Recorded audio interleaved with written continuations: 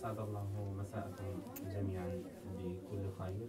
يسعدني أن أرحب بكم مرة أخرى في متحف قطر الوطني. اسمي يورينا وأنا مديرة قطر الإسلامي، ويسعدني أن أقدم لكم المتحدثين الكرام. أود أن أبدأ بتقديم منسق الجلسة توم أكلز. توم هو المدير التنفيذي لمركز الدراسات الفنية في كلية نيويورك. في 2006 شهد بناء متحف هاسل في وات كوليدج في زي متحف مدينة نيويورك، وشاهد كثير من الأعمال الفنية، إضافة إلى التعاون مع متحف الفن الألماني ماي هوفون، وهو معنا اليوم في حلقة النقاش، وهو قيم متحف منتزه نيويورك سيتي. إضافة إلى أنه تعاون مع ريتشارد، وعلى مدار الست سنوات الماضية كان قائم لبرنامج الحوار في نيويورك، وكان مستشار الفن العام في متاحف قطر. فنرحب بضيفنا الكريم اليوم.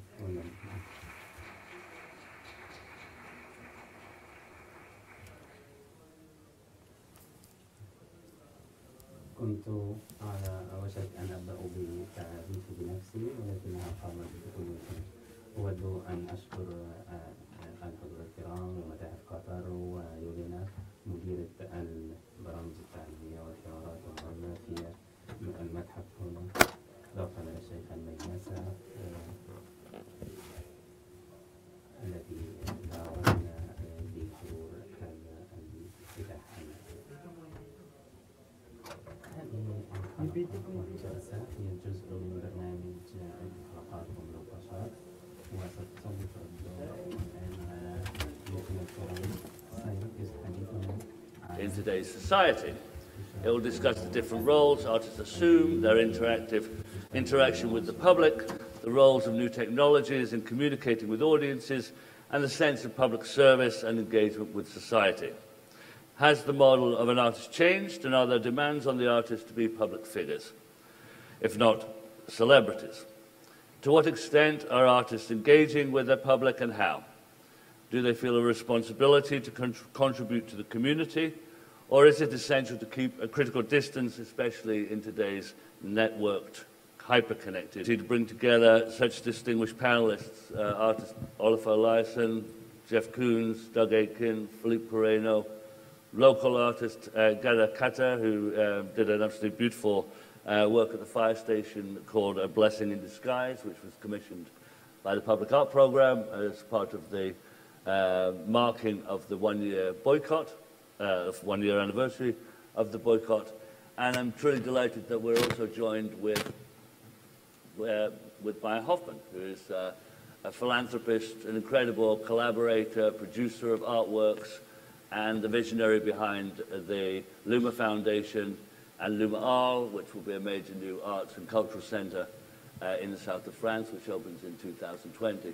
Maya is also very much an international figure, and so has seen and witnessed firsthand the kind of explosion of art spaces and the changing role of artists over the last couple of decades, certainly. And we thought it was good to sort of mix. Now, what we're going to do here is I'm going to have a few prompts, relatively simple questions. I'm sure with our distinguished guests we'll have very complex answers. You don't have to answer all my questions. You can actually also react to each other, which I think will be interesting. I'm going to start with a relatively straightforward question, and we'll move through the panel. I want you to consider, and it's a simple question, how do you consider audience in your work, and what forms of public engagement does your work take? And I think we'll start with Oliver, whose early projects actually always had "your" in the title, your surroundings. And so thus situating the viewer within the work. So let's start with Oliver Eliasson. Thank you, Tom, and thanks for having me. Am I mic'd? So I thought of, when I titled my work starting with "your," the idea was obviously to encourage the person engaging in art or looking at the work that they would have some something to say as well, and the way they saw it would not be something I could separate from what was, in my view, the artistic potential. But I guess the point here is that, especially when we are talking in the context of our institution, I think it very much has to do with trust. Do you trust people to be smart enough to look at the work that I make in my case, or do I think that I need to tell the work tell the people when looking at the work what to see? And obviously, I very much would like to think that people are in fact smart enough, and this should be how I should also present the work. Instead of trying to make rules on the expense of the experience, I should rather encourage people to take agency and sort of co-produce the experience themselves. So the viewer or the participant in the artwork is very much a co-producer for me, a person who has agency and also has the potential of even alter the narrative and drive it into a more personal and subjective experience. So I would normally not, when talking about art, I would never separate the viewer from the artwork or from the context for that matter. So all these things together, they for me would sort of constitute what I would see as the artistic potential. And could you give an example of that?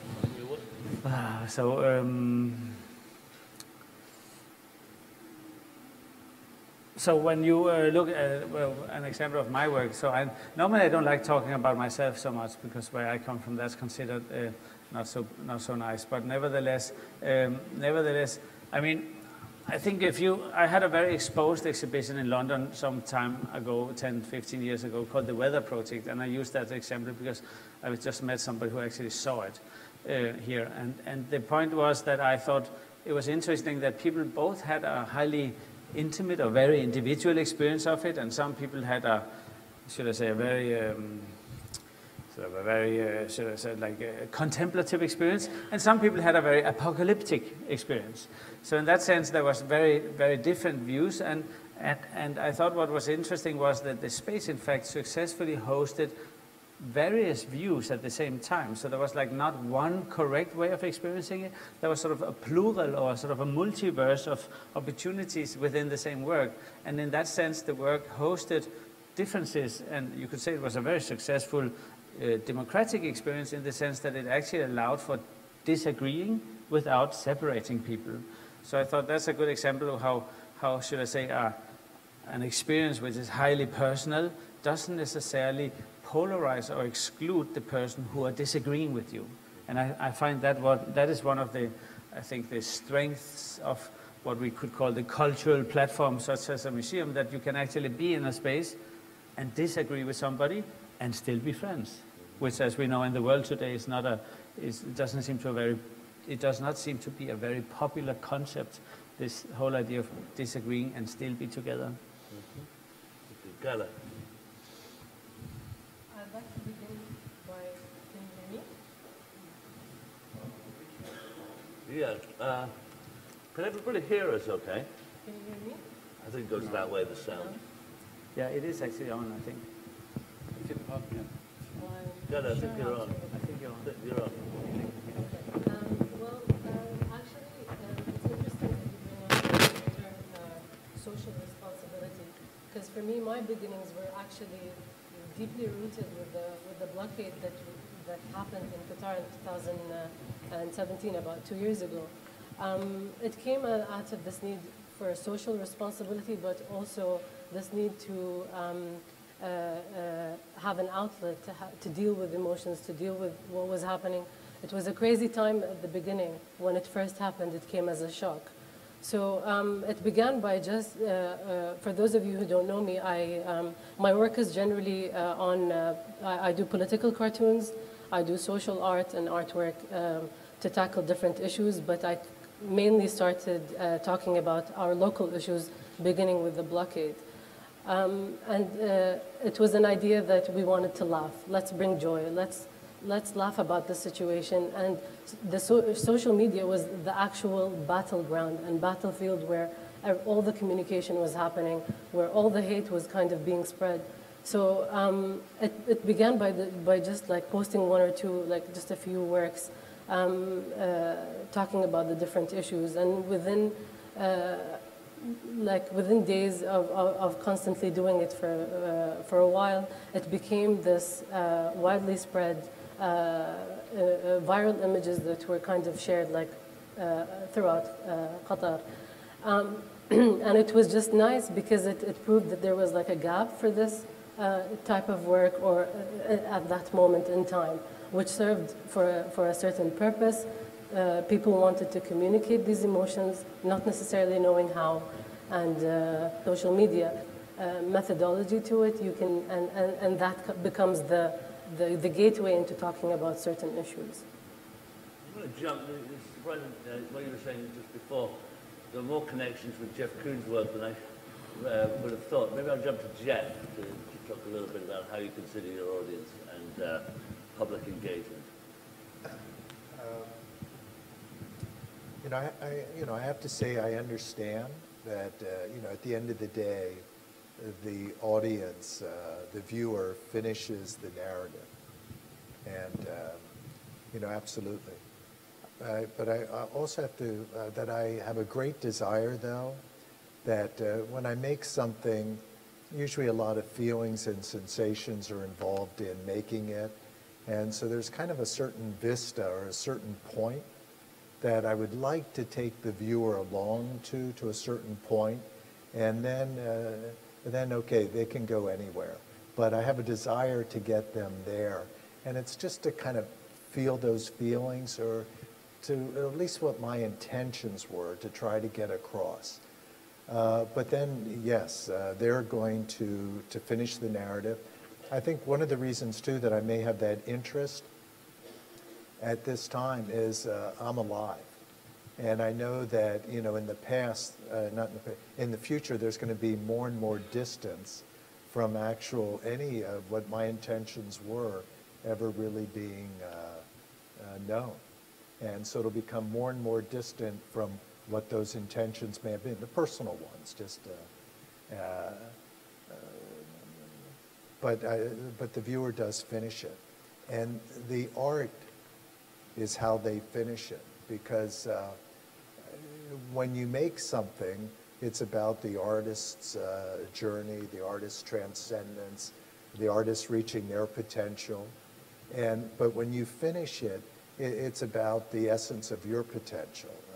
That's what the art is. It's the object is irrelevant other than your own takeaway from it. And that takeaway is your own sense of essence of what your future can be. Maya, you're currently in the middle of a very large construction project, one that has also been opening up over time. So there'll be a large number of exhibitions over the last 5 or 6 years within ARL, culminating in the opening sometime next year. But it's not just an arts centre, it's also a cultural space, a public space, a transformation of a town, perhaps even a transformation of a region.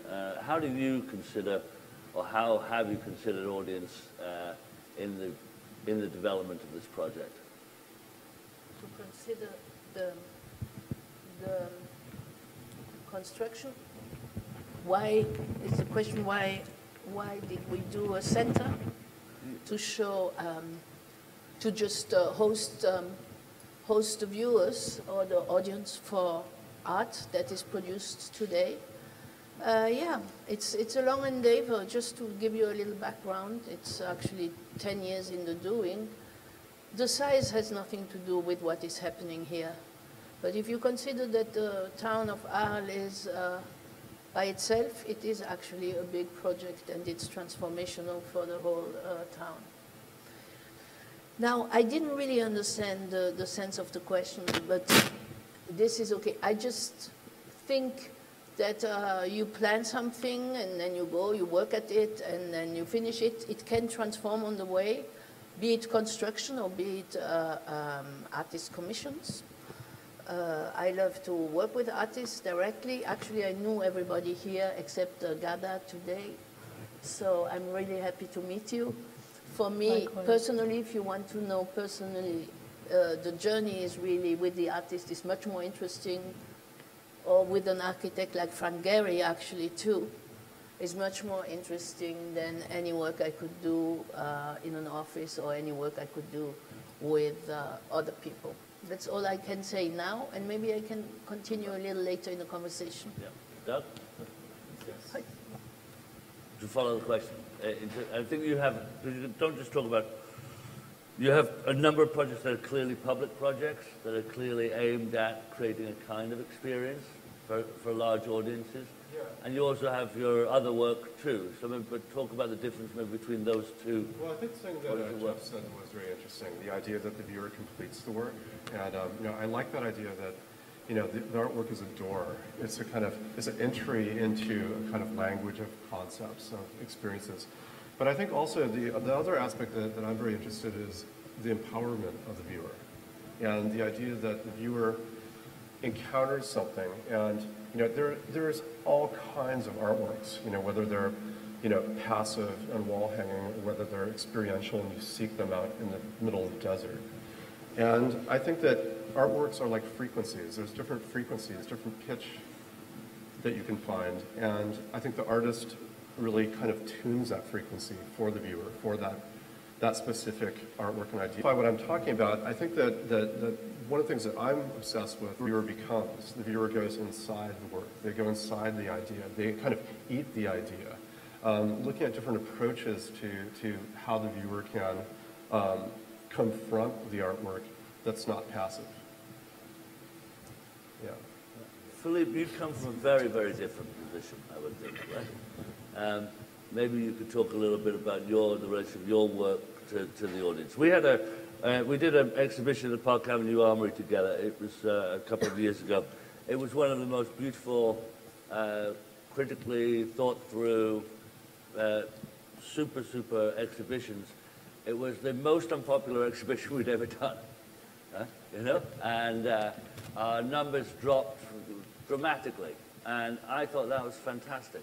And I felt that the audience, the visitors to the show actually truly engaged with the work. It was a project which also slowed time down. A lot of times with Philippe, he's thinking very, very critically around what needs to be seen when and how long that needs to be seen. And then how does that then play out in terms of other works within an exhibition. So seeing an exhibition of Philippe's can last 2 hours, it can last 20 days, you know? And it's unforgiving in that manner. And I feel also with Philippe, and correct me if I'm wrong, you often create the work for yourself in dialogue with what you've been doing, what you've been thinking in relation to the historic body of work, but constantly challenging the conditions of exhibition. That way I'm different than yours. I have a moment of paranoia. It's like, what? Yeah. I'm bored. Yeah, I do. No, I mean, I grew up with Doug and Olafur and just met Jeff, but I believe generation of artists, we believe that there were a distinction to make. That's something that Liam could have said, a dialectical distinction between an audience and the public. An audience is somebody, is a crowd who knows what they get, and you know how to address it. You know how to address them. And the public, it's a collective that gets to be formed around an event, whatever the event is. So there's a bit of a difference between two. Individual artwork, people call viewer rather than audience versus public. You know, it's viewer. So, and as Jeff said, yeah, the viewer is interesting. The post-Duchampian idea of the viewer finishing the work is an interesting idea. But I think it's today has a sort of it resonates slightly differently because we have so much less attention giving to form or to the other. When I did a film on Zidane with Douglas Gordon years ago, I remember people asked me questions about how do you feel, like whatever, to make this film and why did you do it and stuff. And I answered quite often that I never spent so much time looking at one face for so long. Like I never watched my mother for an hour and a half ever.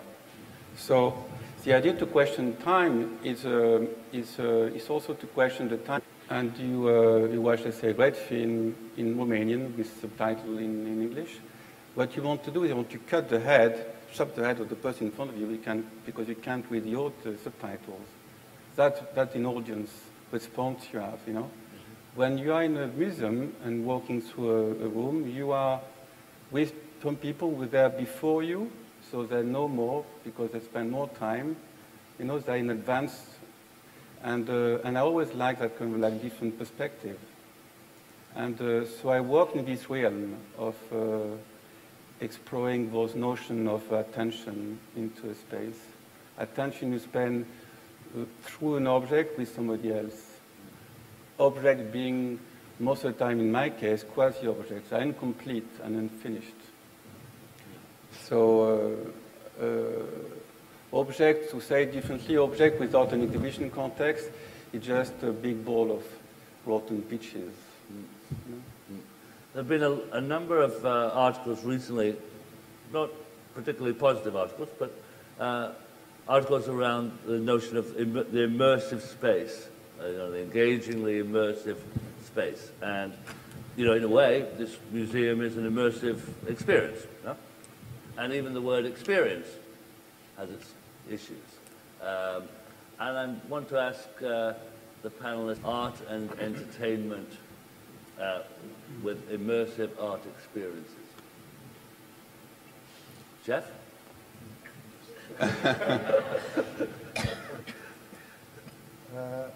You know, I feel still very challenged just by the kind of experiences of more traditional kind of materials with work.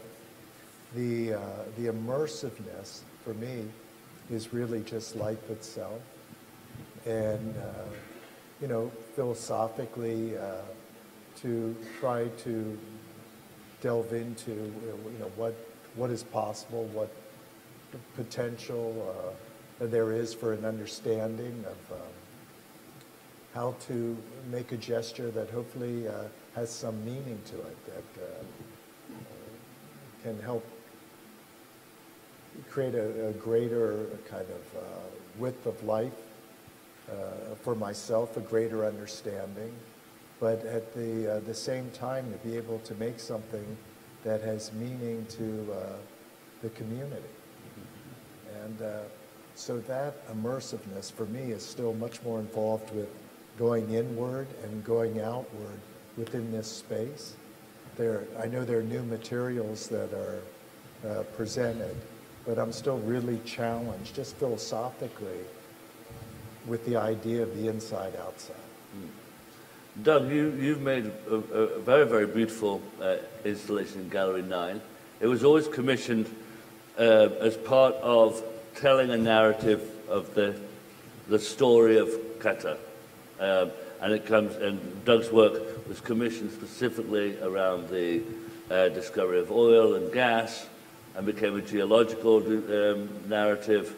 And I know that you've done a number of projects also with us in art, making a very beautiful film around the landscapes of the Camargue region and the Provence and the city of Arles.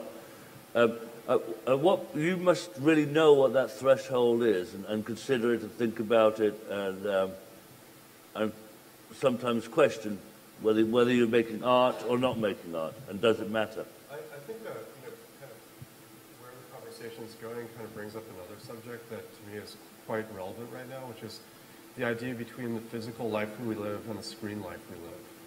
And this idea that really, there was a moment earlier today at our hotel lobby where I looked and every human I saw was on a screen.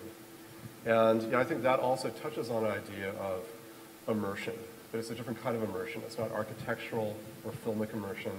It's the idea that we're become so articulate at swiping into alternate realities or fictional realities and kind of merging them with the physical reality that we live in. And I think that to me, that touches on a very interesting question in art in terms of, where does art navigate in that landscape? And I think that all the artists here are working in very different ranges. To me, that's very fascinating in the sense that, Jeff, you actually make images that are so reproducible, that they just kind of, they're like pollen in the wind. They just kind of move out. But Olafur, your images, you're kind of inside and you're breathing the fog and you're feeling the moisture, Philippe is this kind of meta-narrative where you're kind of moving through this cinematic narrative and kind of piecing together particles and words and experiences. And I think that, and I'm sorry, I don't know your work as well, Maya. We just met a few minutes ago.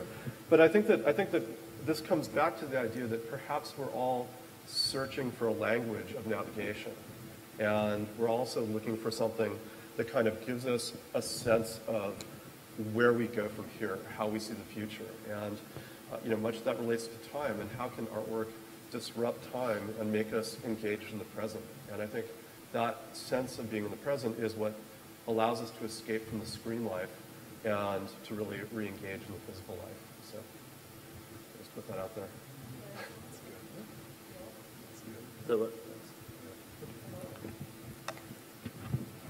Is a technician up there?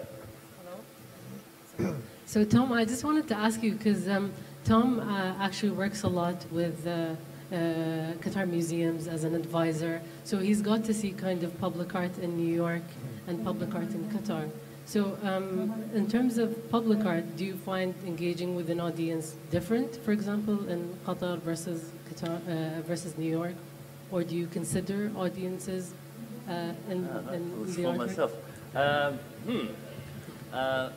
Well, one thing that's very different, very, very different, is the fact that what we were doing in New York, it was a not-for-profit institution, and it was called the Public Art Fund, but it wasn't public, and didn't really have much money at first, and it was also the time of Mayor Giuliani. I think you might know Giuliani. He was a very famous mayor, and not a particularly pleasant man, and we were in a way antagonistic to in the relationship to power in New York, and Giuliani didn't like art, and in fact his commissioners did everything to stop us doing what we did, and it was also a time when there was not really a lot of money moving about, so that had its own challenges, but it also, so not having power and not having money seemed to create a moment of a lot of freedom in a way, and later on, with a new mayor who was very generous to the arts, the evolution of New York, that was a different environment, and one which I felt, probably 2 years in, maybe time for someone else to do this. Whereas obviously here we have a country, we have a leadership of that country that's very committed to art as a socially progressive message. I mean, the fact that we commissioned you to make a work at the fire station, I mean, you have, your work has some punch to it, it has some message to it. You're a woman. So there are a lot of things going on there which are quite complex, and in a place where, people have very strong views, right? And so I think that's probably the most important difference. I mean, maybe I could come back to this with you, Oliver. I don't know if you know a project with Oliver called The Waterfalls.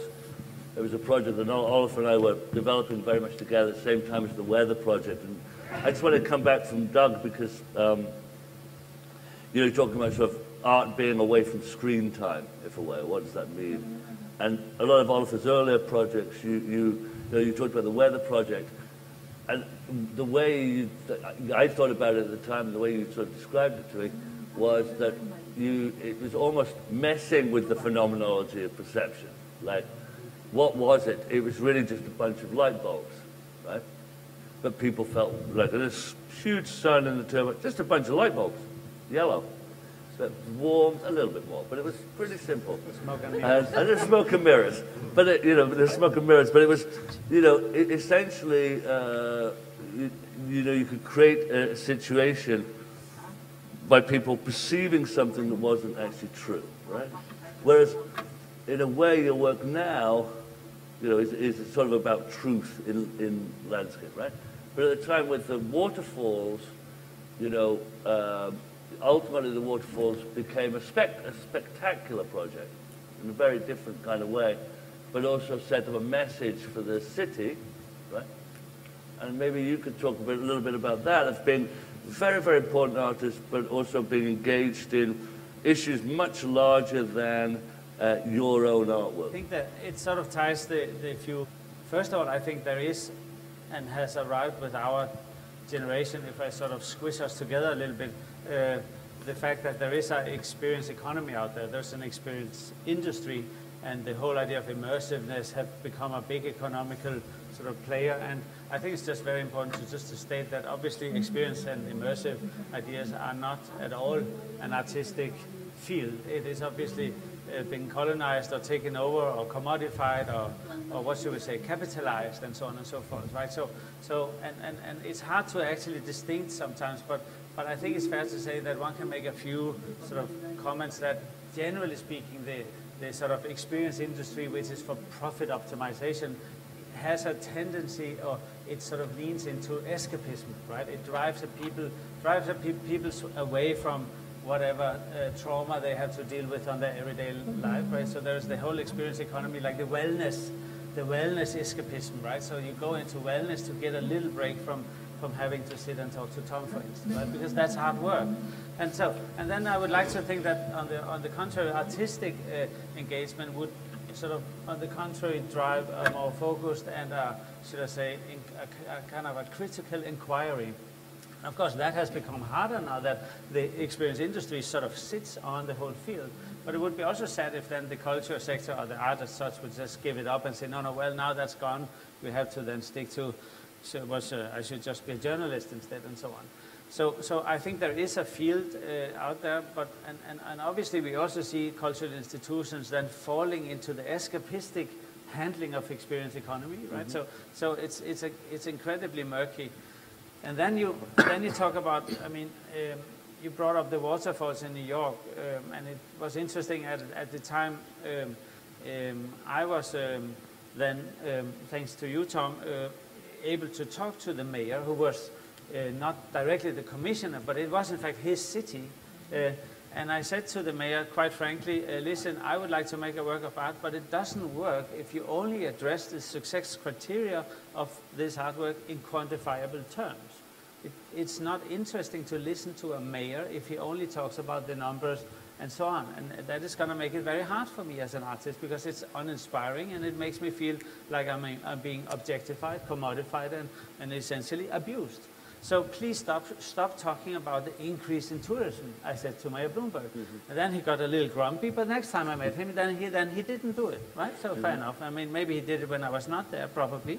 But all in all, we had an interesting, I think, relationship, and he, by the end of our relationship, actually acknowledged, well, non-quantifiable success criteria, such as having a good life in a city, also comes with dealing with things that are, well, what is inclusion, for instance? What is social cohesion, right? These questions. And I'm not saying that I changed the mayor a lot, but at least through the artistic sort of inquiry, some of these topics was brought, and not by me alone, but by you, in fact, also, and the way we worked with the mayors and the team.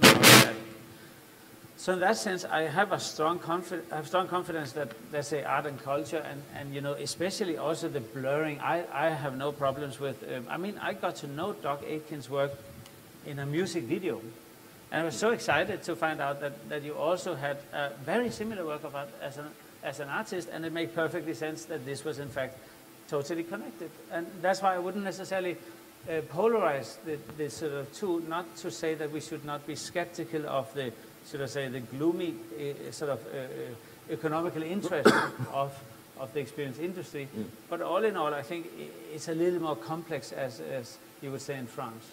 Mm.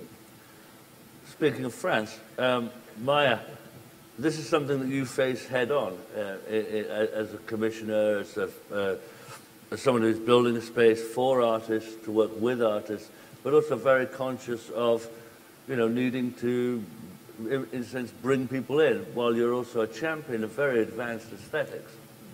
And maybe you could talk a little bit about the issues that you face with that and the challenges. Challenge, yeah, to reality. I think they should, we still didn't find a language that is inclusive for everybody. When it comes to art, we don't even know what art is anymore, isn't it? Somehow, we all have our different definitions for it. Yeah, art, we talk about engaged art with artists of today that can maybe revive archives of yesterday. We are part of a long history. Every work or every commission is a discourse by itself. For me, it's about how to try to make an orchestra of things that are maybe very often one man or one woman concerts, yeah? Make us a polyphony where every little voice can have the same importance than the bigger voice. I'm always very concerned with having this outlet that art or culture is the place where everybody can voice himself and express himself. Now, how do I explain this? That's something else. If in these discussions we would have, in this panel, which I love, and thank you for inviting me, right? We would have practical examples. It would be much easier for me to try to explain where I stand here. Every day, if you build something in a town like Arles, we decided to go to the countryside instead of being in a big town. So we also take up the role of education, and this is the in the end effect. This is in the end of the story. This is what I am really interested in: how to put more creation into education, and how do we achieve to have a community of artists, I call them, but artists can also be thinkers, they can be writers, they can be architects, they can be designers. How do we put all of this together in order to have this polyphony and have an impact in our lives? So I speak to the mayor, yes, I speak to the French government and the ministry, but I also speak to the inhabitants of Arles, and sometimes it works and sometimes it does not work, but in the end we are building and renovating buildings and also creating a new one. But what is really important is the program in the end and the content. Yeah, I don't know if this responds. Yeah. And Philippe, yes, very clear. You're not only working with Maya on Arles, but we've been talking about working together here in Doha, and you started to talk recently about wanting to. This is a bit of a pitch for all of you, actually. Where Philippe had been talking about involving members of the artistic community, the people who are at universities, younger students, inside a project, become generative of the project. And maybe you could talk a little bit about that, how you think about, not about the specific project, but just what role does collaboration play in being generative of an artwork? Well, I don't exactly what could be happening here. Yeah. And I changed my mind. People always say that. We artists change our mind to the last minute. No, that's the idea that being an artist, which is a bit of a nightmare when you get to start to build things in a larger scale than something that you can be built in a studio.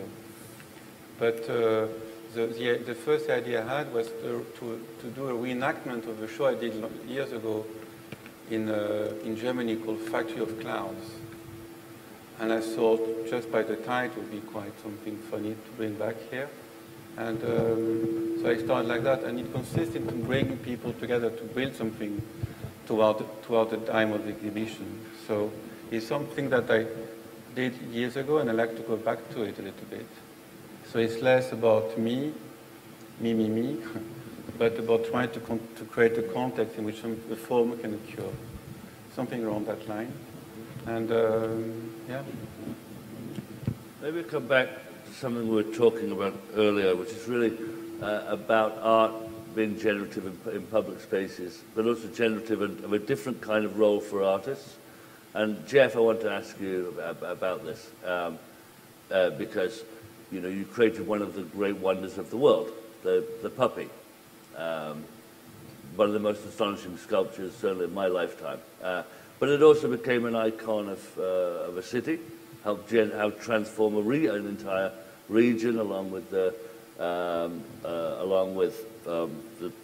Guggenheim Bilbao. It's also, and correct me if I'm wrong, it's also spectacular in a way that I think nothing else, certainly I've been involved with, because I didn't do the waterfalls at the end, but certainly the most spectacular work I've been involved with. And but also it's an icon, right? And it's an Instagrammable moment. Actually, Oliver sent me a little photograph of I puppy. made a selfie with it just last week. I was scratching it, it's very... So I guess there's a few questions in here. One is it also made you a celebrity on a level that was unthinkable prior to the puppy. I mean, it's the most beloved thing, and it probably made you the most famous artist in the world. But there's also, it's interesting because, we brought Jeff Koons' puppy to New York City to Rockefeller Center. And after that, I got inundated with requests for public sculpture, for artwork in public spaces. Everybody came out. Everybody wanted art in the city. And I would say, yeah, we've got this, yeah, we'll do this. And they would say, actually, we want something like Jeff Koons' puppy. And they happened to be, I'd prefer to have something like Jeff Koons' puppy. And that would be thrown out of boardroom. And so, and I said, well, there is nothing like Jeff Koons' puppy. It's its own thing, right? And do you think your puppy also led to a culture of the spectacular? No. But I think that it comes from that culture. And I think that in the art world, we forget that artists over the centuries have made spectacular pieces. Leonardo, Michelangelo, Raphael, they would be asked by the princes, for a festival, or, Leonardo's, a lot of the flying machines were for the theater. And so artists have always been accustomed to making things that are for kind of a public situation, kind of like a megaphone type situation. But when I made Puppy, it was an intuitive piece. It was after my Made in Heaven work, and I wanted to kind of just show the dialogue about life energy and how birds will come and procreate, and they'll move the pollen around on the plants, and there are bees there, and all the life energy that's taking place, the life cycle. The plants are planted, and eventually they die.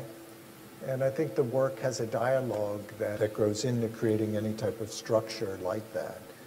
There are 60,000 decisions. Each plant is a decision, what type of plant it is, what color it is, whether there's two yellows next to each other, or whether it changes. And so it communicates about control and giving up control. It communicates whether you want to serve or be served. And so the type of polarities, the balancing of polarities, I think the Puppy is having the dialogue that the viewer can look at and embrace and accept kind of the cycle of life. And we're going to move more to arts and technology. And I was thinking that I was reading the other day that the Museum of Ice Cream in Miami, it's a really cheesy little place, but well worth visiting. And but it actually is in the top 10 Instagram museums in the world. just below the Louvre and Mona Lisa. I just couldn't resist this with Jeff to ask while he's here. Do you think there is actually a difference between high and low art today? You know, I don't know. I mean, I'm not for any hierarchy. I always like to embrace everything that's around me, embrace all art. And at the end of the day, we're here talking about art, but what we really all end up caring about are people. That's really what the dialogue at the end of the day is about, sharing everything that we have about life's journey with each other. I think, maybe Tom, I think that instead of thinking of high versus low, I think it's maybe also a question of to what extent does what succeed to express with some precision the emotional need of a person or group or a society, and that I think carries some potential. So you have a situation where a person engages with a situation, a work of art maybe, or a political joke for that matter, and suddenly you have that sense that, or the person has the sense that, well, that I have a feeling which in fact was articulated by engaging in this. So it was as if this artwork spoke on my behalf. I couldn't quite say it, but suddenly somebody else articulated it in language or form or in a copy, and now I felt I said it. So it was as if the joke or listening to,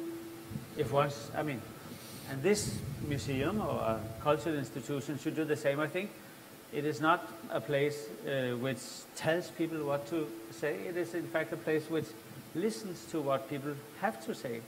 And you leave a museum feeling listened to rather than feeling spoken to. And that I think is the way to sort of define success criteria. And that might very well happen in low or in high or in expensive or non-expensive. It doesn't really matter. It is to what extent do you have the ability to listen rather than sort of tell people what to say. Ben? Not working here. No. You mentioned technology, which is actually an important factor in all of this, because I think it kind of changed the way people communicate with one another, whether it's through art or other means. Because you find that responding to certain trends, responding to certain issues, you have to have like deep-rooted messaging. So do you use inspiration from actual work, which then you transform and add to then communicate with a wide range audience? Or then do you design and cater a certain message that you would like to spread? And it's very important to know which audience you sort of create your work for, because that ultimately responds to the level or the type of engagement you will receive. For example, if you look at trends that are local and you respond to them, and trends that are widely spoken through an Arabic-speaking language, doing something in response to that trend, regardless of if it's a trend or not, if you don't do it with the right language or vernacular, you kind of miss a whole element there. And that's actually very important, just because the type of work you do or the medium you use in which to engage is very determinant of the fact whether you consider your audience in your final outcome. Because you can do a public work for a public sphere, and the audience or the visitors or the people you're doing it for, let's say for a country, never asked for it. Like they're not asked, like they don't get to have a viewpoint on it. It's there, and then they get to interact with it. Versus doing something where you actually want people to engage with you, forces you to put in like a new element, whether it's imagery or things people grew up watching, like using elements of nostalgia as a form of inspiration. I think all of these factors drive your audience, and context is sort of very important in this element here. Anything to add to Ghana? You are nodding, Gala. Maybe I ask you, so one of the issues I think all of you face to some degree is how we make art in a distracted age, right? And in fact, the strangest thing happened recently. I was presenting a project for a space, and the president of the organization went on this with her phone, and she said, "How does this gram?" And I was like, "Wow!" So now the judgment of whether to move forward with this project is how does it look on Instagram? Like literally look through this to the world, And it was kind of funny last night, there's this love there, Mia, but you couldn't see it because everyone had that. Well, and so maybe I come back to you, Gada. You're obviously thinking the younger generation. Do you make works for this, or do you make works for what's behind this, or is that a false? But I think it's funny what you say, because I was thinking about what Jeff was saying about the puppy. Because I go to Bilbao quite often, so I spend time looking at the puppy in Bilbao.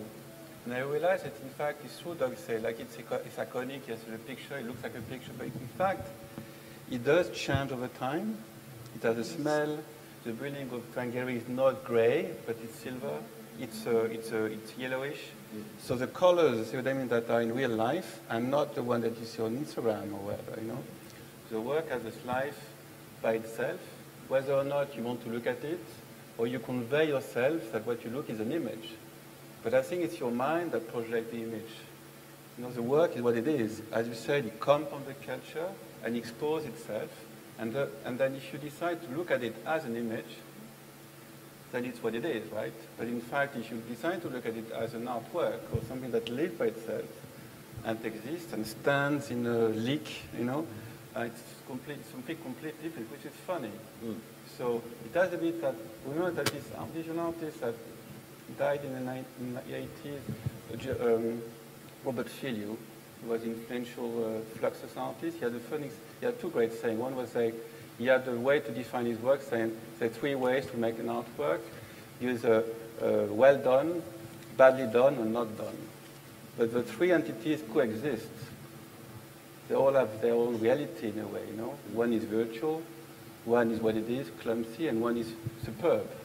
And they all exist in different temporality in a way, And yet, another good line that was really quite poetic, he said, art is what makes life more interesting than art. And I always thought that it really made me feel better. Maya, to respond to when you say everybody about Instagram or filming or looking through a screen, actually, you don't really see what you see. You do it turning your back to it with you in the picture, right? So this is also another twist that is really, really, I think, important. But it just brings us back. It just brings us away from the topic of art, in my view. It's just something completely different. But the selfie culture is just about this me and how do I move in the world, but not how is the world moving. I see a difference in there, really big time. I mean, you have three specific interests. One is art, one is human rights, and one is the environment. Yeah. And you have very specific programs in each of those fields. It's like I would more use art to make the two other causes more visible. And this I did for years, maybe 30 years.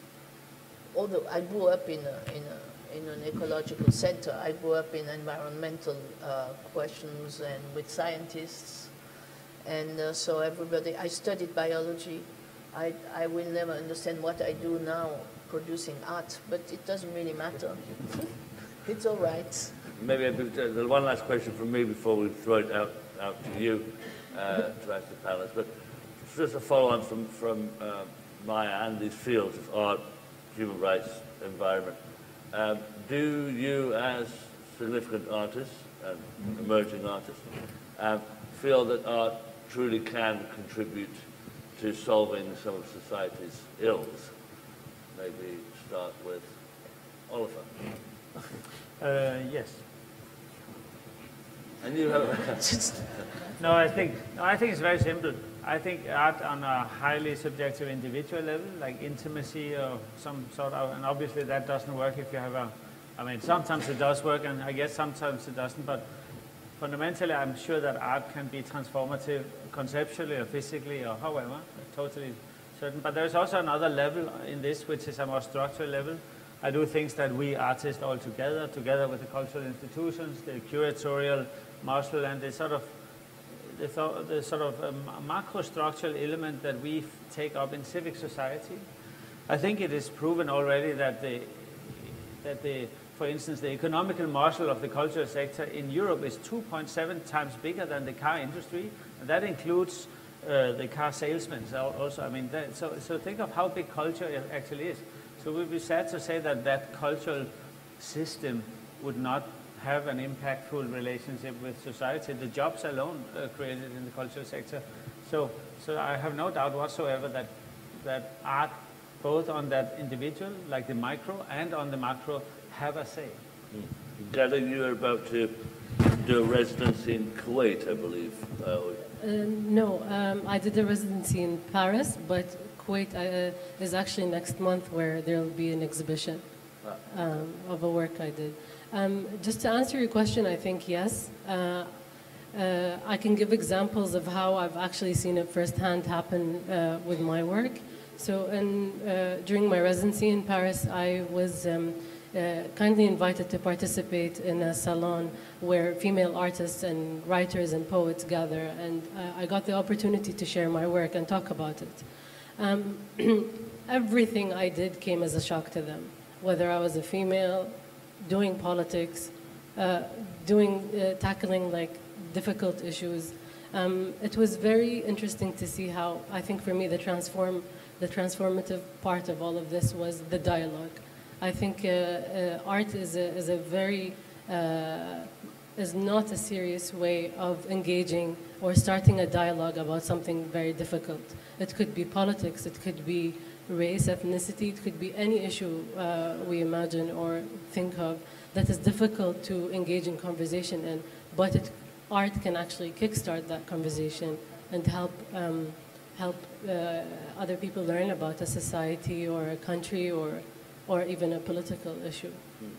Doug, maybe you could answer this, but clearly, in Oliver's case, for example, with Little Sun, also he found your work first on a music video.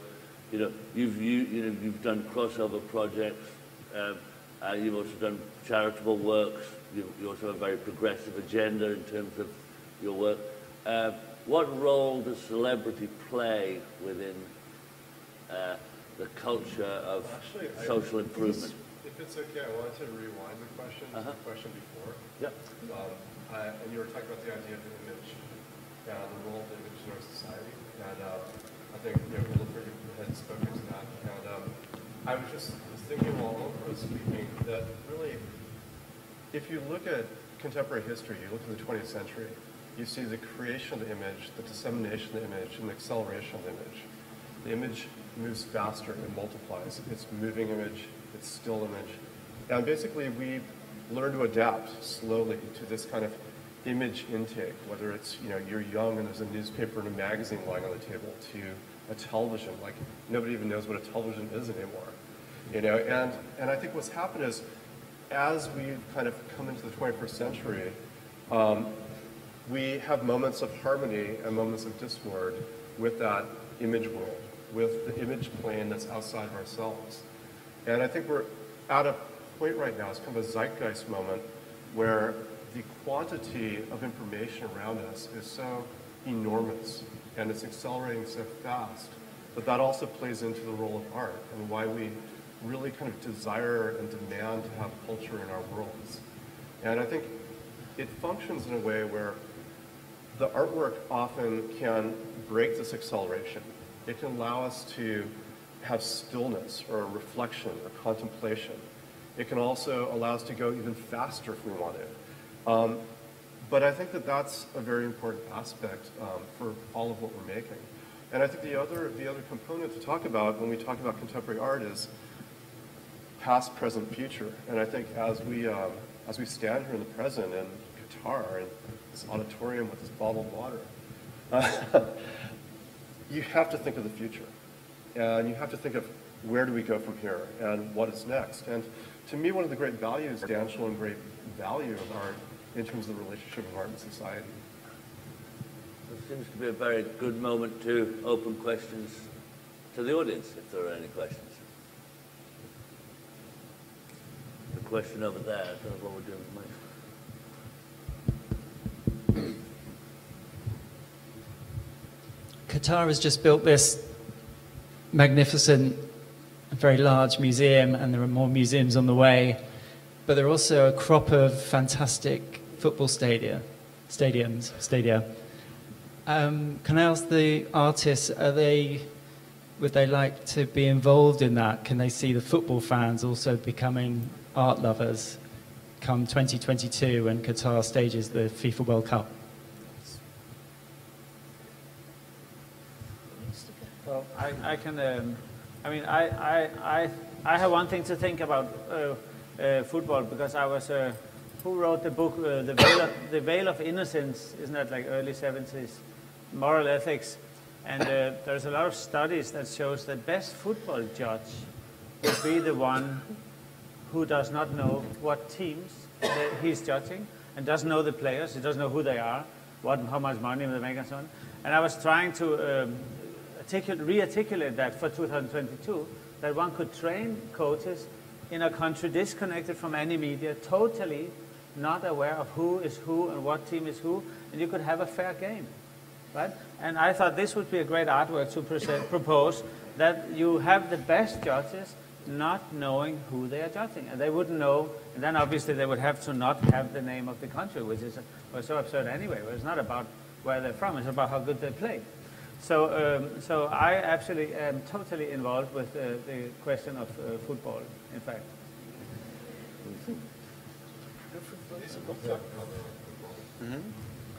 Yeah. Question. This is really more directed towards Maya and Gada, and then to you, Mr. Eccles, and it's such an unbelievable privilege to be able to see all of you. But when going through the incredible exhibitions earlier today, one can't help but be struck by the profound, transformative, seismic changes in this country.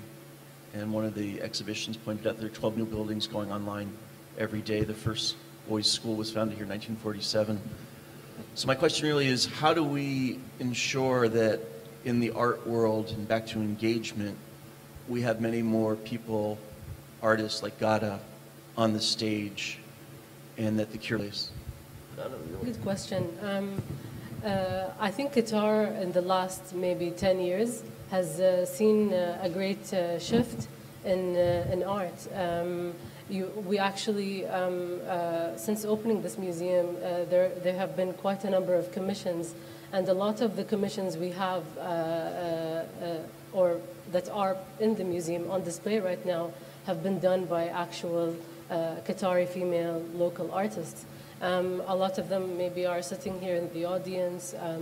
We find that a lot of artists in the past few years are actually female artists, and they kind of outnumber men, which was not exactly the case in 1960s when our art scene was kind of flourishing at that time, which is, I think, is really interesting, because that kind of also correlates to women in the workforce. It correlates to a lot of aspects of history where the past few years we've just seen this total shift in how women are engaged in different active roles in society, whether it's artists or politics or educators. Maya, you want to ask Maya too? Yeah. Your question was about why we are not more women stepping up and taking a role. Sorry? How do we accelerate and leverage, the incredible talent that we're seeing and have it become more socially inclusive?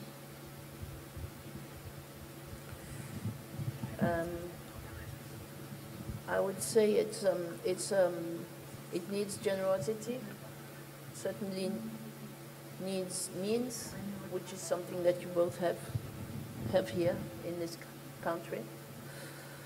It needs experimentation. It needs a lot of research. Actually, not everything has to be visible. I think a lot is happening in the not seen world, and it's as important as what you can show. It needs to show things that are unfinished, maybe processes.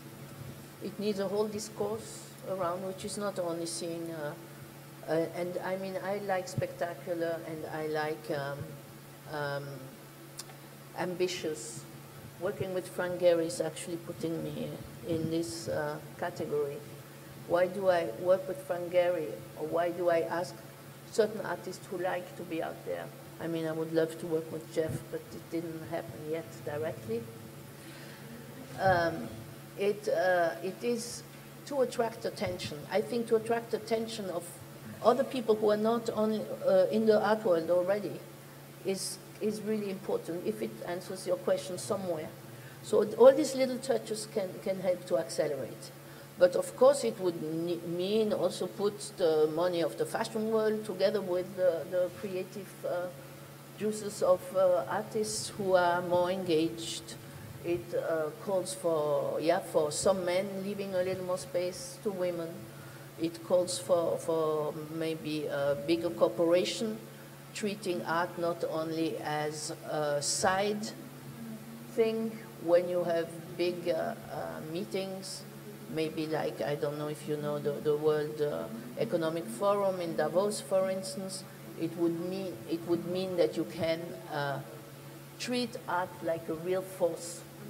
This is all nearly here, nearly there. All this would encourage, I think, creativity and people wanting to become artists, and art being understood a little differently than it is now, more efficient. Well, maybe I could just say two things. It's inspiring when you're here, when you go to the fire station, when you're in any art space in Qatar. It's very visible how many women are there. You know, not only as participants but also these places where you can seed projects are really important. Yeah. And maybe you don't need to speed it up. Maybe you just need to be patient. This country seems to be doing it. It's really more in the West, I would say. Well, that was the other side, was going to be, well, I was sitting in my hotel room sort of tapping out some questions, and I was like, oh, maybe I'll ask the panel about Me Too, Black Lives Matter, and decolonize the space. And, you know, which in America is like, called everybody to task, right? Like, everybody looks at the program and goes, how does my program look, you know? And not only how does my program look, but what the hell am I going to do about it? Because if I don't do something about it, I'm going to be out. But also, like, maybe I should be out anyway, you know?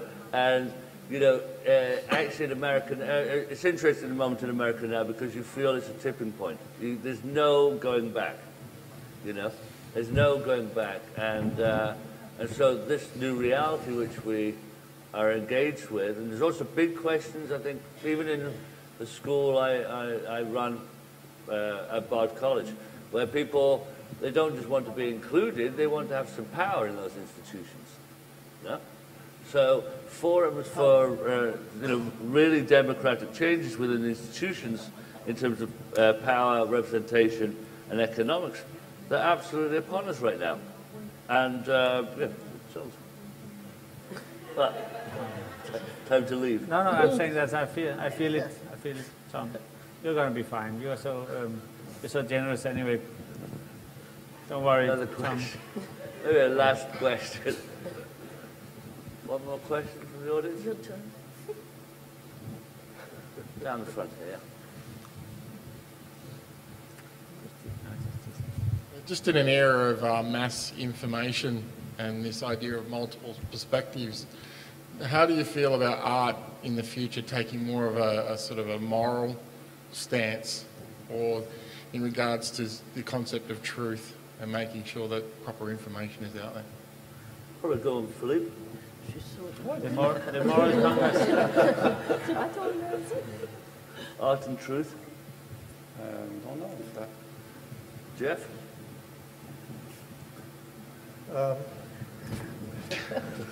I remember I made a sculpture back in 1986, and it was Bob Hope. It was a little sculpture about this tall. And I took it to the foundry and I told them it was a plaster I found in Times Square. It was a Bob Hope, but he had a large head and a very small little body. It looked almost like an Oscar type of statue. And I asked if they would cast it in stainless steel and, you know, take care of all the details, okay? And I really tried to stay on top of everything. And they told me the sculpture was finished, and so I went to view it, and I was looking around, and everything looked really great. I picked it up, and there was no bottom. And I said, there's no bottom. There should be a piece of felt there that should be cast in steel too, and polished. And they said, but it's the bottom. And it was, well, you know, if anybody ever picks this up, they're going to feel that I didn't care about them, that it's about them. I don't want them to lose that experience. The only reason to pay attention to all these details is to pay attention to them. That's what you care about. So, morally, that's, you know, when you try to make something, it's about communication and to try to treat that person the way you want to be treated, and to try to show respect to each other. And show the viewer respect. I completely agree, Jeff. But I also think that it's a double-edged sword, to say something that fits this context. But I would like to think that that art and the cultural sector as such has high moral standards. I was just referring to moral philosophy, the Veil of Innocence, as a good way to read. But I mean, I do think that, and I know it's ambiguous, I do think that compared to capitalism, it's fair to say that the decision made to shape this sculpture in that particular way was based on other values than the commodification of it, right? So that's, I think, a fair argument.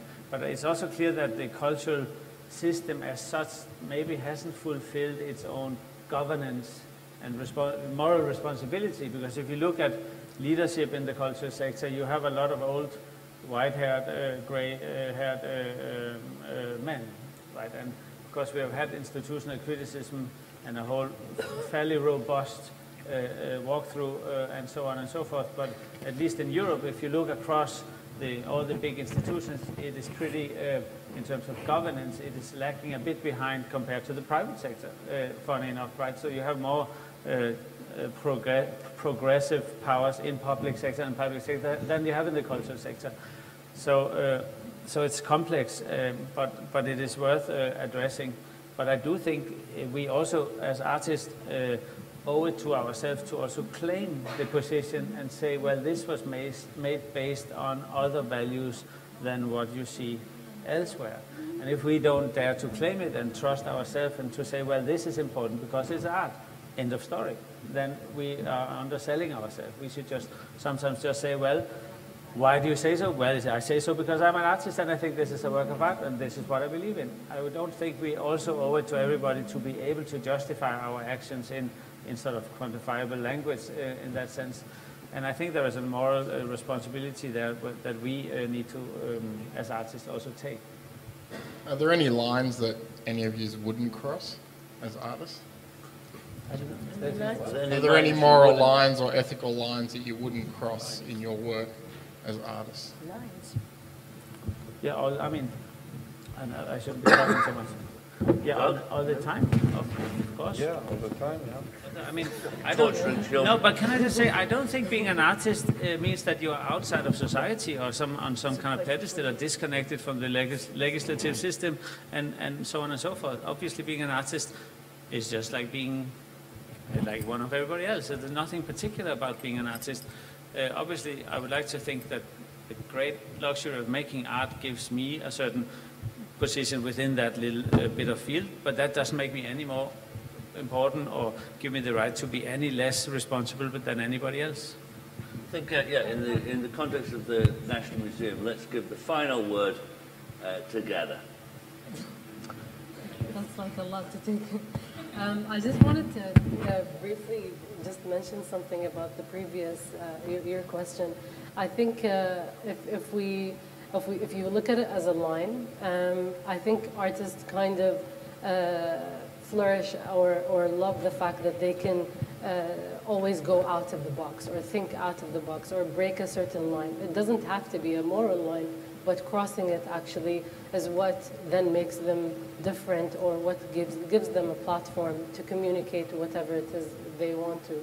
I think that's very important, because if it's always safe, it's not necessarily going to resonate, and you might not be communicating what it is you want to. And I think the art of the crazy is like, if you're crazy enough to think, I mean, and I don't mean it in a negative way. I mean it in an actual positive way, whether it's the idea you're doing or the size of the work you're thinking of doing it or the medium at which you're doing it with. That's all kind of connected. But I just want to thank National Museum and Qatar Museums for having us all. It's a real honor to be in a panel with all of you renowned artists and names and professionals. Thank you, all of you. Thank you.